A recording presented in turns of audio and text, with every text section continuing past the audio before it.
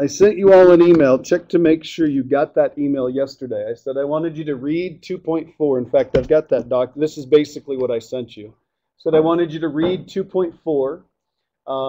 Go through and do, I think there are like 6 or 7 problems there, and then read 1 page in chapter 7. 7.1 is just 1 page. Hopefully you did that. If you did, then a lot of this is going to make a lot more sense. If you didn't, you better go home and do it tonight, because that's what the next 3 sections and about the next 5 or 6 days depend on, is you understanding that. Okay? So the first thing we're going to do is we're going to take a look at the starter questions from this, because this is what section 2.4 was about. It was about circles. Okay, what shape is this? If we were to graph it, it's a circle. Okay, it's in standard form. What's the center of the circle? 0, 0. So it's centered at the origin. And what's the radius? Radius is 2, because remember, it's x squared, or x, let's see, I'll write down the whole form. X minus h quantity squared plus y minus k quantity squared equals r squared, right? So h and k here are both 0. R squared is 4, so that means r is 2, so it would look something like this. And one thing you can do, you can go 2 units in each of the 4 directions, and there's your circle. What's the difference between A and B? Different center, okay? This is centered at, notice where the x is and what's with the x. What's with the x? A -2. So what that does is it slows it down by 2. It makes it 2 units later. So that's going to be at +2 for the or the x coordinate for the center. And then what does the +1 do? Moves it down 1. And then again, we're going to go 2 units in each of the 4 directions. And we'll just connect these. And there's our line. And if you read that and you think about the notes that we would have gone over for 2.4, circles are pretty easy. In fact, we'll talk about the definition right now. The definition of a circle is the set of points that are equidistant from a given point.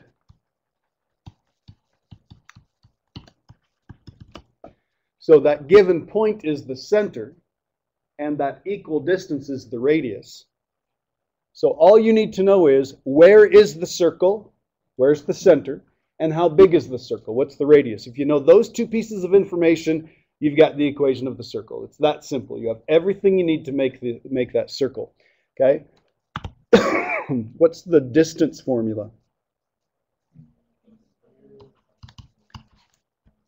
There we go. Okay. Big square root, and we did x2 minus x1 quantity squared, and then y2 minus y1 quantity squared. Everybody okay with that? Does it matter, y1 minus y2? It doesn't. As long as you're finding the difference between the y's, squaring that, it's going to be positive anyway. It's just the absolute value of the distance squared, if you wanted to think of it that way. Okay. Any questions on what you studied in 2.4, the circles that ring a bell? Okay. And there were a couple problems on there that gave you information about the circle, and then you had to go backwards and figure out, well, what do I need? I need the center and I need the radius. Okay, so you may have had to use the midpoint formula, the distance formula, and stuff like that. John? Points in general form, the circle, is the only way to find the graph the circle is to convert the general form to standard form. Pretty much. Yep. Yep, pretty much. Yeah. I figure out how to get the center, but I couldn't figure out the radius. We're gonna do some very similar stuff to that by the time we're done today. If not, stop me with a couple minutes left in class and I'll take a look at it. Okay, so this chapter is about something called conic sections. This section in particular is a conic section called a parabola, and you're going to think, well, big deal. We already know how parabolas work. We're going to look at them in a little bit different light. We're going to look at them from the definition of where a parabola comes from. Not just, well, if you've got an x squared, you've got a parabola. But where does that whole idea come from, and how can we make it more useful? Because parabolas that just open up or down, that's not the whole story. That's one specific type of parabola. There are lots of other important parts and important features that allow us to apply what we know about parabolas to more complicated areas like engineering and optics and stuff like that. So there are 4 conic sections. We already know what the first one is. The first one is a circle. The second one is a parabola. Then we've got something called an ellipse. Anybody know what an ellipse is?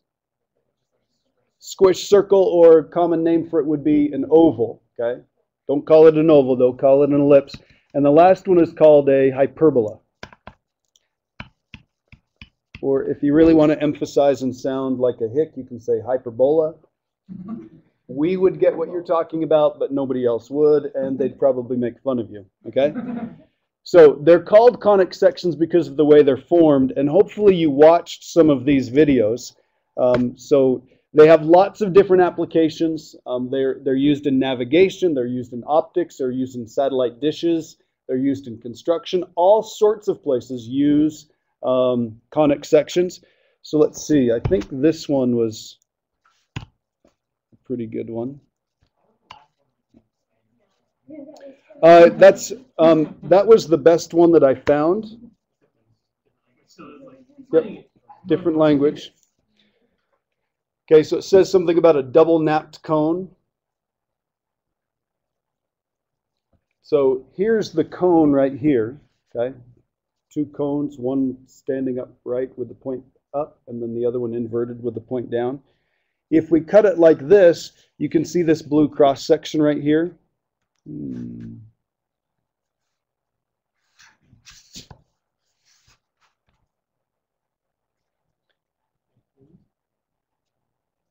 Yeah, it's just not.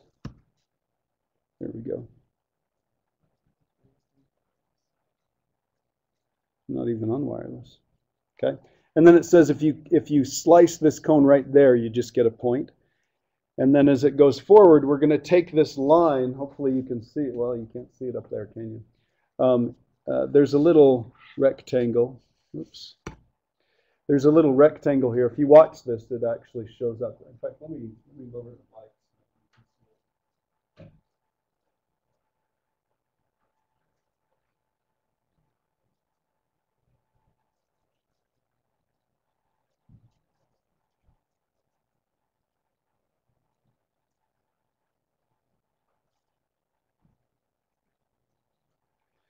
Let's take a look at, start this, see if those graphics are better.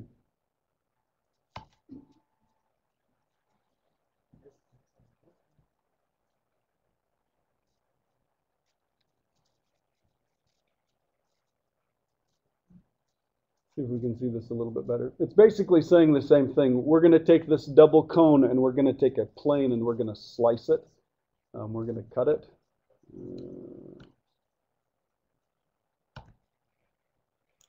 I should download these. So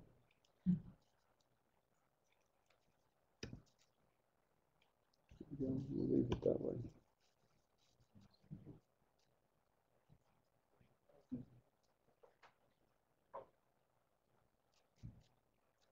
So there's the double cone. If you just slice it like perpendicular to the axis that runs down the top, you can look at that cross section and it's just a circle.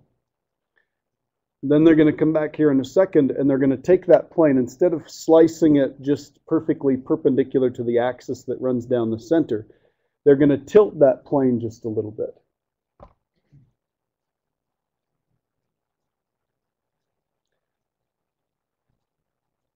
So there it is tilted. There's our cross section. And then we'll take a look at the face there and you can see that that's the shape of a parabola. We'll talk about the definition of a parabola in just a second and we'll actually derive the formula. Here's for an ellipse. How many of you watched this? Good. About half of you. Good for the half of you, bad for the half that didn't. You do need to go home and watch these because it really helps solidify the idea. This is what an ellipse looks like. So you'll notice we just tilted a little bit and then there's the slice that's left over. There's an ellipse. You can do the same thing. You can actually construct these. So I've got a flashlight right here. If you watch a cartoon and somebody turns on a flashlight, what shape would the light look like coming out here if you were watching it on TV? Yeah, it would be a cone, okay? So it would look like a triangle from the side, and there's the hyperbola. There are two parts to it because there are two branches of the cone. And that's what it would look like there. So there's a hyperbola. So we're going to come back here.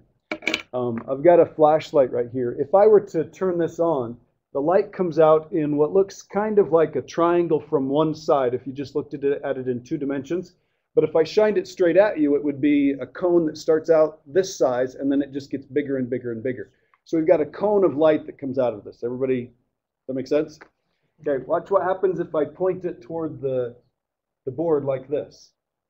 It's a circle, okay? If I tilt it a little bit, what shape is the light now? That's an ellipse. If I tilt it like that, there's a parabola, okay? And this continues to bend around, okay, and kind of curve and continue to curve. Watch what happens if I do this. Okay, so now I'm pointing straight this way. I'm parallel with the board, parallel with the plane that's slicing it. And you'll notice that, remember we said it was going to be roughly the shape of a triangle or a cone. If you look at a cone from the side, it looks like a triangle. Well, there's a little bit of curvature here because of that circular cone. But look what happens the further out we go. It doesn't continue to curve like a parabola does. It just approaches a straight line, okay? So take a look at those videos. Make sure you can kind of see those and that it makes sense. And one of the things that's tough about this is when you take a test on this, which you will, they may or may not say which conic section you're dealing with. So one thing you've got to be good at is looking at the equation in general form, or maybe it's in standard form or a nice graph-friendly form. You have to be able to look at the equation and tell what it is. So here are a couple of parabolas. And these are all different equations for a parabola. And I want to point something out. You'll notice I've got a y and an x squared, a y and an x squared, an x and a y squared, an x, a y squared, and a plain old y, an x squared, plain old y, plain old number there, a y squared. Now look at the other ones. X squared and y squared, x squared and y squared, x squared and y squared, x squared and y squared. These 3 here all have something in common. All 3 of those have 2 squared variables. A parabola is very unique. It's the only one with 1 squared variable. So it's pretty easy to tell by looking at the equation, okay? But here's a circle, 2 squared variables. Here's an ellipse, 2 squared variables. And here are some hyperbolas. All of those have 2 squared variables, okay? So I'm going to make this just a little bit smaller so we can squeeze these on here. So if the equation has... what am I going to write? If an equation has 1 squared variable, then what is it? It's parabola. Parabola. You're from Harriman. Just kidding. Okay? If the equation has 2 squared variables, then you've got to check something else. So I want you to take a look at the ellipse, or sorry, the circle right here. X squared and y squared, x squared and y squared. X squared, y squared, negative 2x squared, and negative 2y squared. All of those are circles. Okay, let's take a look at an ellipse. X squared, 2y squared. 4x squared, if you distributed through, 1y squared. 3x squared, 1y squared. This is negative x squared and negative 4y squared. Again, you can figure it out just by looking at the equation. Think about what all of these have in common, what all of these have in common, and then let's take a look at this last one. This is the hyperbola. X squared minus 2y squared. This is an x squared minus a y squared. Negative 3x squared, positive 1y squared. Negative x squared, positive 4y squared. So all 3 of these, the circle, the ellipse, and the hyperbola, all have 2 squared variables, but there's a slight difference that drastically changes the shape that's made from those equations. What did you notice about all the ones that had circles? Okay, that's what we're after. We have the same coefficient and, so same sign and same coefficient. Then it's going to be a circle. What did you notice about the ellipse? Okay, same sign, but they have different coefficients. Now, before we fill in this last blank, take a look at the hyperbolas. In my opinion, the hyperbola is the next easiest one to tell because all you have to check is the sign. Two squared variables, they have to have different signs. One's got to be positive and one's got to be negative. Okay? So if they have different signs, then it's a hyperbola. Okay? Oh, you're right, I did. Thank you. Okay? So if we're going to check these, here's how you check. You can tell what you're dealing with by how many squared variables, what the coefficients are, and what the sign of the coefficients are. So if it's got only one squared variable, we know for a fact that it's a parabola. If it's got two squared variables, then we check this. I would check first, do they have the same sign? If they do, you know it's going to be circle or an ellipse. If it's not, then you know it's got to be a hyperbola. If they have different signs, it's got to be a hyperbola. And then if they do have the same sign, you check and see, do they have the same coefficient, the exact same coefficient, or do they have different signs? Now again, this is assuming, is everybody listening? This is assuming that we put all the squared variables on one side, okay? So you've got to make sure that all the squared variables are on one side because you could change the sign of the coefficient by moving it from one side of the equal sign to the other. So let's take a look at these, and we're just going to put a P, a C, an E, or an H for parabola, circle, hyperbola, or ellipse. Let's take a look at this one. What's this? What is it? It is a circle, okay? Two squared variables, same sign and same coefficient. Let's take a look at this one. That's going to be a hyperbola because they have two squared variables and different signs. How about this one? Parabola, because only one squared variable. Ellipse. That one's got to be a parabola. And how about this last one? That's going to be a hyperbola. Okay? So you have to be able to look at it and tell what it's going to produce. That's going to be really helpful for the test. The good news for today is the only conic section in this section, in section 7.2, is just parabolas. That's it. Okay? So you can focus just on learning a parabola.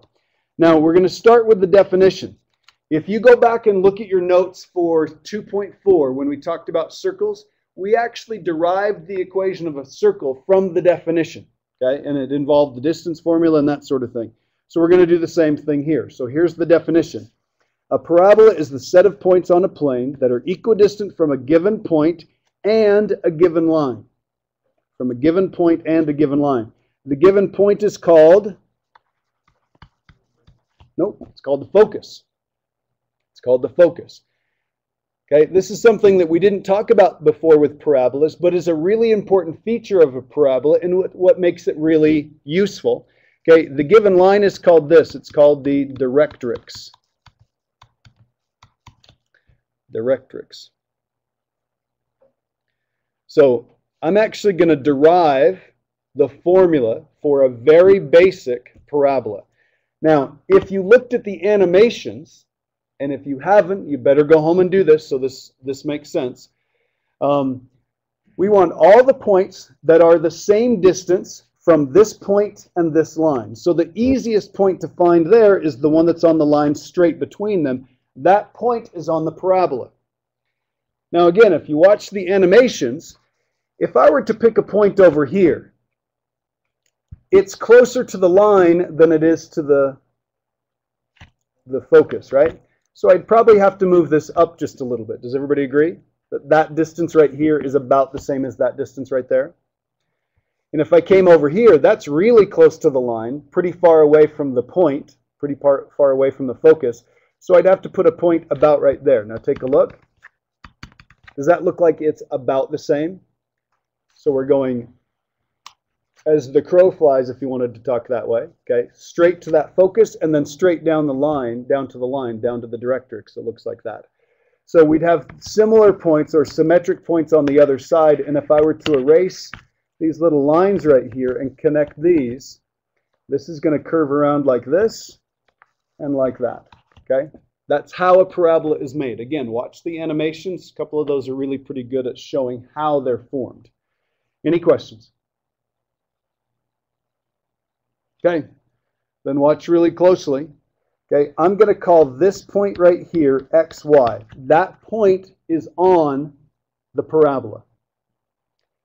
If it's on the parabola, then it has to be exactly the same distance from this than it is from that. Now, finding the distance between these 2 points right here, we just use the distance formula. Let's come down here. How do I find how far it is from that point down to that line right there? It is going to be the same, but I've got to have an equation for that. I've got to be able to find the distance from that point, xy, to this point down here. Can anybody tell me what the coordinates are of that point? Can you tell me one of the coordinates of that point? One of them is negative a. Which one's negative a? The y is negative a. Can you tell me the other one? Isn't it right in, yeah, it is, it's x. Isn't it right in line with this one? Isn't the same distance from the y-axis that this one is? So this is going to be x comma y. So I'm going to call this, just for color coding's sake and keeping this straight, I'm going to call that distance 1, and I'm going to change colors here, and I'm going to call that distance 2. So I'm going to say that distance 1 is equal to, it's a big square root, it would be x minus 0, quantity squared, and it would be y minus a, quantity squared. Everybody okay with that? And then let's find the distance between these other two. Big square root, difference in the x coordinates, x minus x. Difference in the y coordinates, y plus a. Y minus minus a would be y plus a. Okay, are there any questions? If you get that, the rest of this is just some fairly simple algebra. Does everybody see how we went from the definition? It's got to be all the points that are the same distance from a given point, we call it the focus, and a given line. Everybody see how I found the distance between xy and 0a and xy and x comma negative a? Any questions? Okay, what do I know about these two distances? They have to be equal. So I know that d1 has to equal d2, which means this big square root has to equal that big square root. So I'm going to change colors now. Okay, don't write this down. This is x squared, am I right? This is y squared minus 2a plus a squared. Good there? And this one would be, what's x minus x? 0. And y plus a quantity squared, that's going to be y squared plus 2a plus a squared. Am I right? Okay, what's the only way these two square roots would be equal? Is if the stuff underneath the square roots was equal. Or if I were going to solve this and get rid of the square roots, I'd just square both sides. Is that okay? So I'm just going to erase this, and now you can write that down. What's underneath this square root would have to equal what's underneath this square root, and I've just squared everything out there. Yeah. It does. That's correct. Because when you square this, you get negative 2a. Oh, this should be negative 2ay. Sorry about that. They will be in just a second. I left something off. This is negative 2ay. Good thing I didn't have you write that. And then plus a squared. And this is 2ay. They both got a y on them.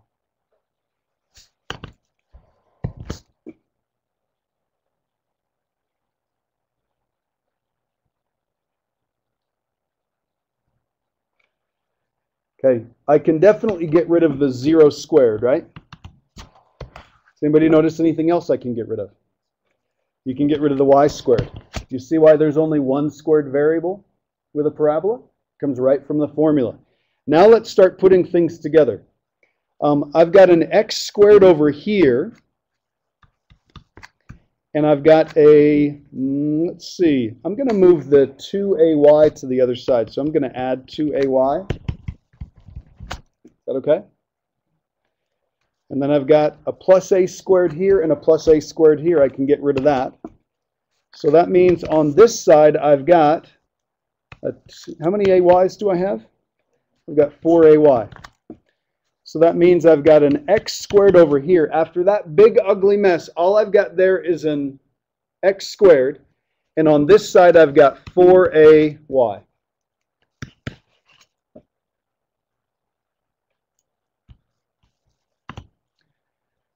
Straight from the definition, I've got an equation that describes a parabola that opens up, vertex at the origin. This is the focus in here, and this is the directrix here. So let's describe this. With the point 0a and the directrix y equals negative a, so this is the focus and this is the directrix, we get this equation right there, x squared equals 4ay. This is a parabola that opens up. The vertex is at 0, 0. In other words, it's at the origin. Okay. Blank is the distance from the vertex to the focus and to the directrix. Blank is the distance from the vertex to the focus and to the directrix. How far is it from here to here and from there to here? What is it? Okay, you're right, it's in the middle, but how far is it? How far down below the x-axis is this line right here? It's A. Isn't this coordinate right here, x comma negative a? Isn't this equation y equals negative a? So how far would it be from here to here? It would be A. And how far is it from 0, 0 to 0A? How far do you go up to get to 0A? You go A. So A is the distance from the vertex to the focus and from the vertex to the directrix. That's a way of saying the vertex is smack dab in between. It is the midpoint between the directrix and the focus. It's right in the middle. Okay? And then this is important because this is always true of conic sections. The focus will always be inside the curved part of the conic section.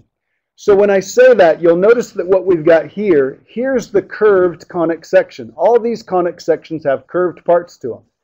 So here's the curved part of the conic section. It curves around this right here.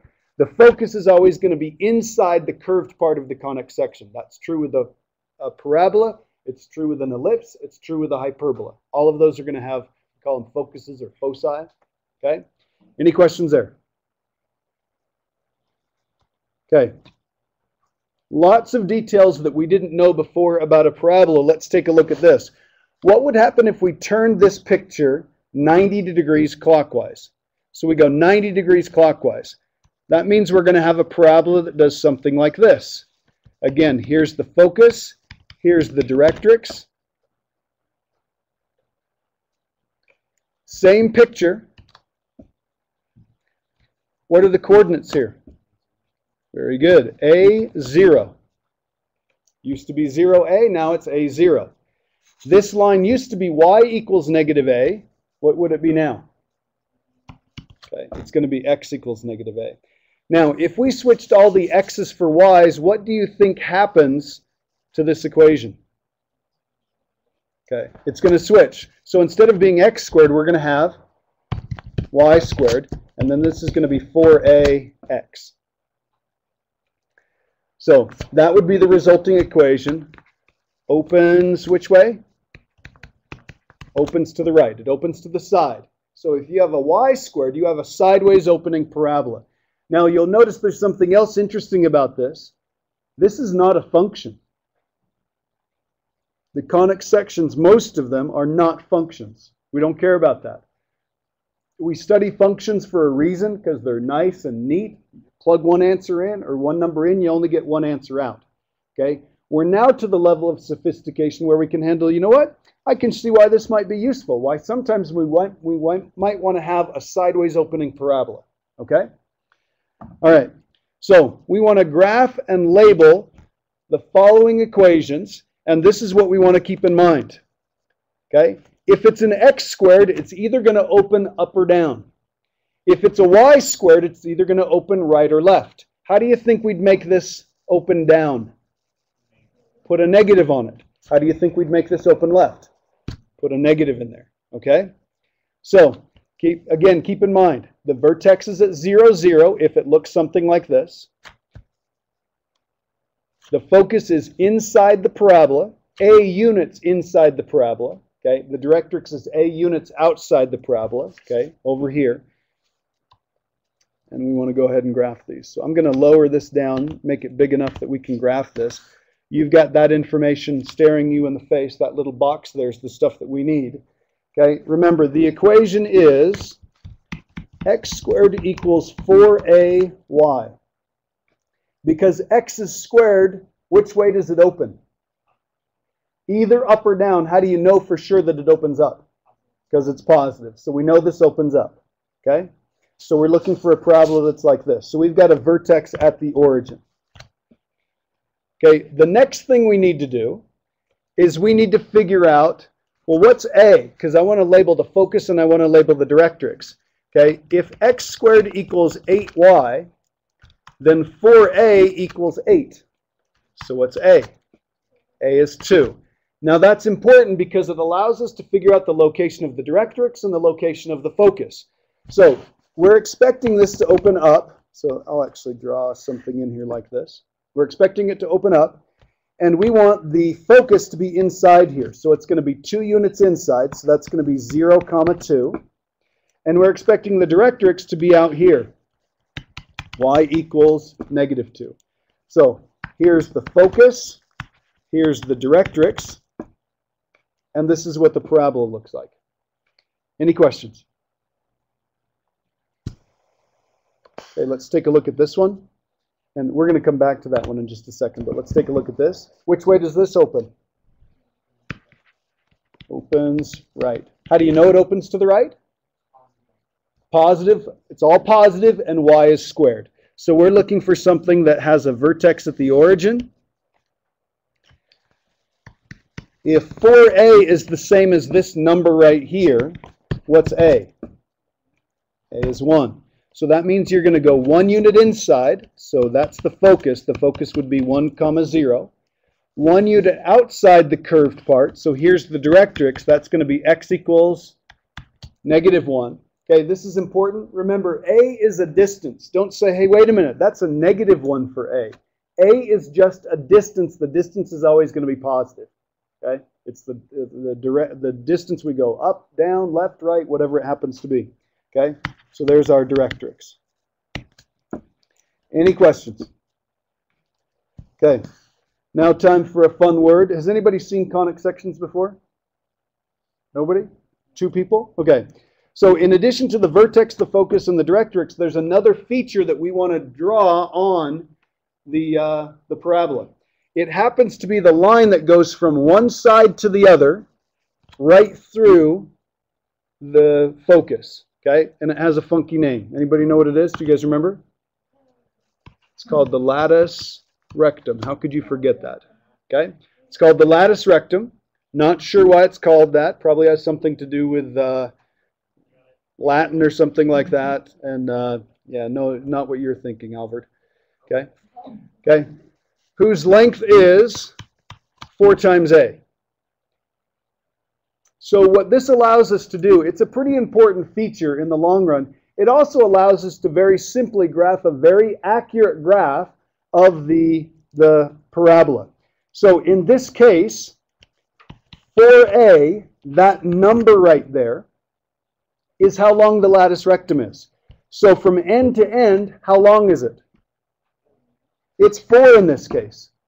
So that means you're going to go half of that distance on either side. So you're going to go up 2 and down 2. That's going to give us a distance of 4 altogether.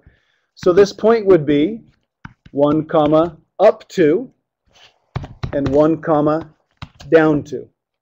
So see how we've got the focus right there at 1, 0. If I go up 2, I'm at 1, 2. If I go down 2, I'm at 1, -2. Okay, let's do this one. Hopefully you did this in pencil. Take a good look at the equation, and this is what's kind of cool about this. How long is the lattice rectum? It's whatever this number is right here. It's 8 units. Is my picture accurate? It's not. Okay, this is a pretty wide parabola. So I need to go 4 over this direction, and I need to go 4 over that direction. So that's what it looks like. That's a more accurate graph with all of the important features labeled. And the endpoints of the lattice rectum would be, listen carefully please, eyes up here. This is 0, 2. That's where the focus is. You're going to go to the right 4, so 4, 2, and you're going to go to the left 4, so negative 4, 2. Those are all the important features. Are there any questions? Yeah. Do we need to draw the line for the lattice rectum? The lattice rectum? No, you can just draw the endpoints. If you did, maybe make it dotted or something. I normally don't draw it other than to just demonstrate where it is. Good? Okay, but again, they should line up right across the focus, should line up right across the focus. Notice all 3 of them have the same y coordinate. Notice all 3 of them have the same x coordinate there when it opens to the side. Any questions? Okay, then let's take a look at this one. What's the only thing that's going to change here in comparison with that one right there? Okay, the focus is going to change. Notice what we did here. We have an x minus a 2 and a y plus a 1. What did that do with this? Took the whole circle, everything, center, radius, everything, and slid the entire shape, the exact same shape, 2 units to the right and down 1 unit, right? So let's take a look at this one. I'm going to take, notice x is squared, so it's either going to open up or down. Notice this is still a positive 8, so it is going to open up, and that's going to be a y plus 1. So where are we going to move the vertex? Right 2 and down 1. So I'm going to go to the right 2 and down 1. So we'd be right here. It opens up, right? Okay. What was A again? A was 2. Everybody watch, please. This is the vertex. Okay, I'll blow that up. That's the vertex. I'm going to go up 2 to get to the focus. I'm going to go down 2 to get to the directrix. So this is going to be y equals negative 3.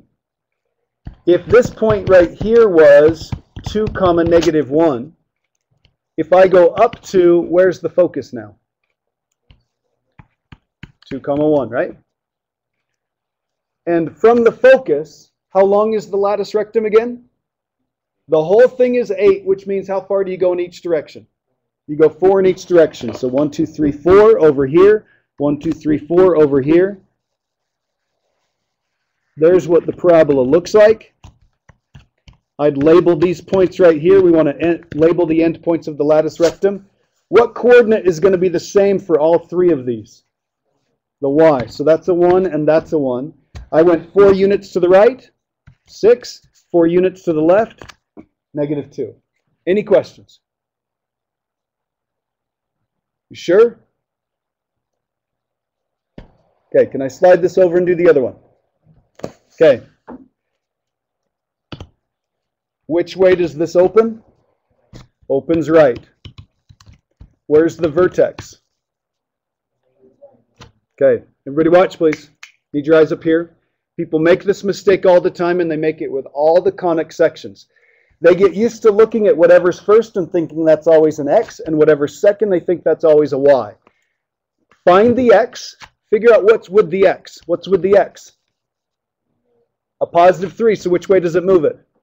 Left 3. So that's going to be negative 3 and positive 1. So we're going to go back 3 and up 1. There's our vertex.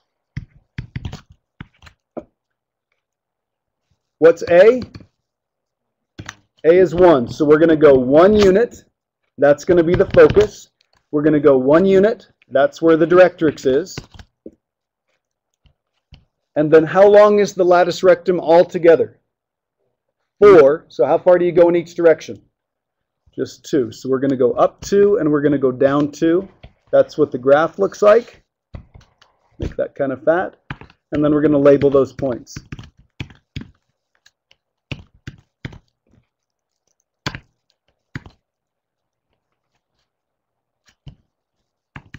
Negative 2, 1. negative 2 something, and negative 2 something. If I went up 2, I'm at 3. And if I go down 2, I'm at negative 1. Where was the vertex again? We probably ought to label that. Negative 3, 1. And the directrix? X equals altogether negative 4. Okay, now let's stop and pause there for just a second. Are there any questions? Make sense so far? Okay, so I'm going to shrink this back down. We're going to flip the page over, and we're going to sum up what we just learned. If you've got x minus h quantity squared and then a number in front of, so notice that it's always factored. You always have to pull that out front, so that's a plain old y plus or minus a number. Where would the vertex be? H comma k. Opposite of whatever's with the x, opposite of whatever's with the y.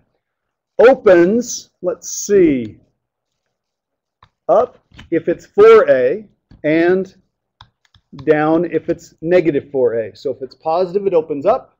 If it's negative, it opens down. So if x is squared, it opens either up or down. Positive open up, negative open down. Careful here, take a good look. It's still hk because we always put the h with the x and the k with the y. Again, please don't make this mistake. Every year I teach this. Somebody does this on a test. They just blindly go through and find, oh, it's going to be k and h. It's not. Find what's with the x. Find what's with the y. Okay?